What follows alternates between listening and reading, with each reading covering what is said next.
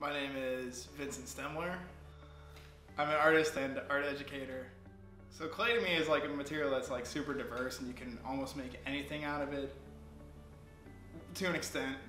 But I make functional objects. I make objects that reference functional objects. I'm interested and will be in the future making architectural objects, including like molding and brickwork. I also do large-scale figurative sculpture and non-representational sculpture work. Clay has really been a medium for me to just kind of experiment and have some kind of place where I'm able to limit myself to, because like I want to experiment with everything and learn how to do every medium, but I know that I don't have enough, there's not enough time in the world for me to do that. So clay has taught me like a lot of patience, and it's tempered me pretty well, I'd say. My favorite thing about working with my hands is that it's a form of nonverbal communication.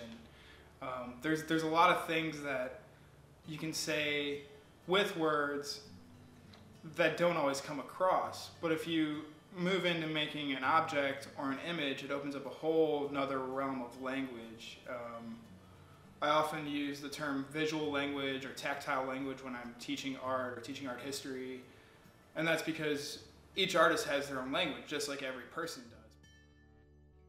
A lot of my work has a lot of different textured surfaces.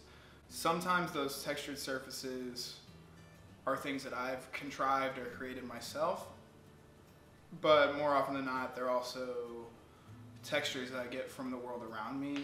I might take a walk, I might just use what's around the studio, but a lot of times I'm literally taking slabs of clay and just slapping it on stuff.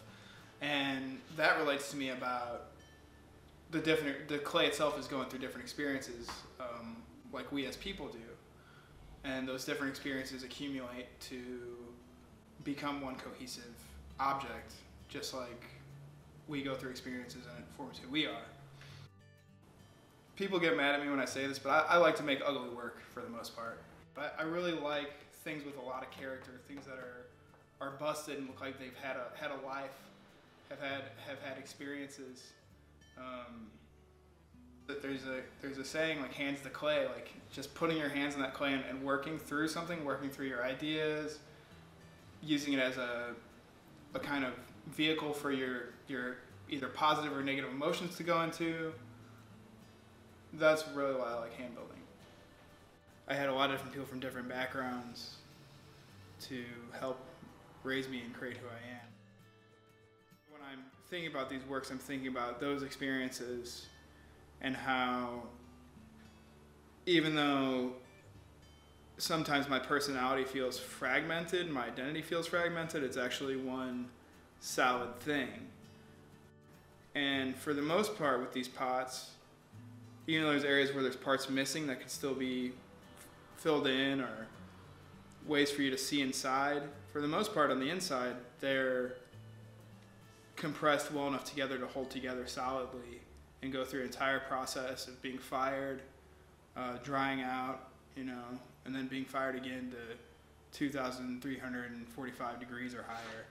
And they can still hold together. And for me, that's a certain resilience the clay has that also represents just kind of trying to figure who you are as you grow up.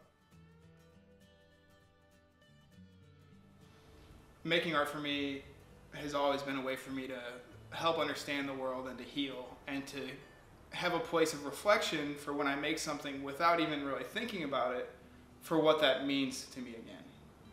So I sometimes make an object, and then I look at it, and then I analyze, why did I make that? It's almost like a self-made Rorschach test in a way. It's not always that way, but a lot of times it is. And sometimes you'll make something and years later look at it and be like, oh, that's why I made that one particular thing that way. A lot of times it has to do with understanding and healing from trauma, whether that's personal trauma or like societal traumas. But in the end, it's a meditative tool and a point of healing, I would say.